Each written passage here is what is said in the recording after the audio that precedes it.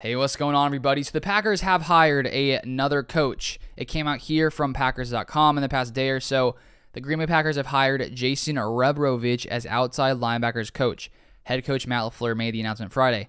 Rebrovich, that's how you say it, brings 20 years of coaching experience to the Packers, including 8 seasons in the NFL with the Buffalo Bills 2013 to 2016 and the Jacksonville Jaguars 2017 to 2020. He most recently served as Jacksonville's defensive line coach in 2019 to 2020. So, first off, starting off, the Packers Mike Smith, Packers outside linebackers coach, did decide to leave Green Bay. He's been with the Packers the past 3 seasons, and they really have seen their outside linebacker group play very, very well, with Rashawn Gary year after year improving, with Preston Smith playing at elite level, Za'Darius Smith playing great when he has played. Besides this past season, and we don't know what's going to happen with Za'Darius or Preston, really, with the cap situation, but outside linebackers coach who was with the Packers did decide to move on. The Packers brought this guy in as well.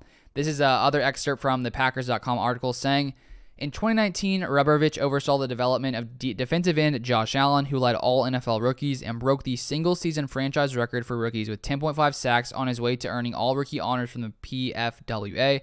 Rebrovich also tutored defensive lineman Calais Campbell, who was named to his 3rd consecutive Pro Bowl in 2019, and defensive end Yannick Ngakoue, who was the only player in the league in 2019 with 8+ sacks, multiple forced fumbles, and an interception return for a touchdown.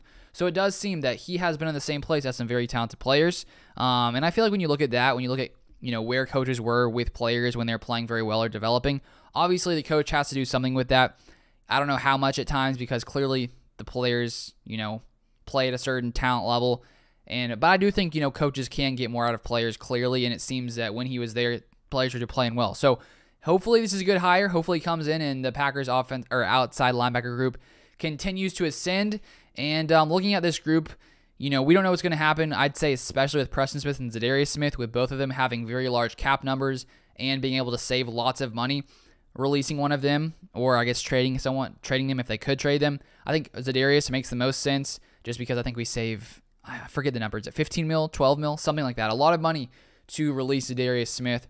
So that could potentially happen. What will happen then from there? Maybe the Packers use their first-round draft pick on, an edge rusher, an outside linebacker to fill that hole, to have some more depth at that position. I think that's definitely a possibility for the Packers. But just want to come in, break that news, share that news with you guys. Maybe you guys have already seen it, but I just wanted to share it. So thank you guys so much for watching. I do appreciate it. Drop a like on the video if you haven't. If you haven't subscribed, I put out Packers content and NFL content almost daily, so feel free to subscribe if you would like to see more of this content. But thank you guys for watching, and I'll see you guys next time.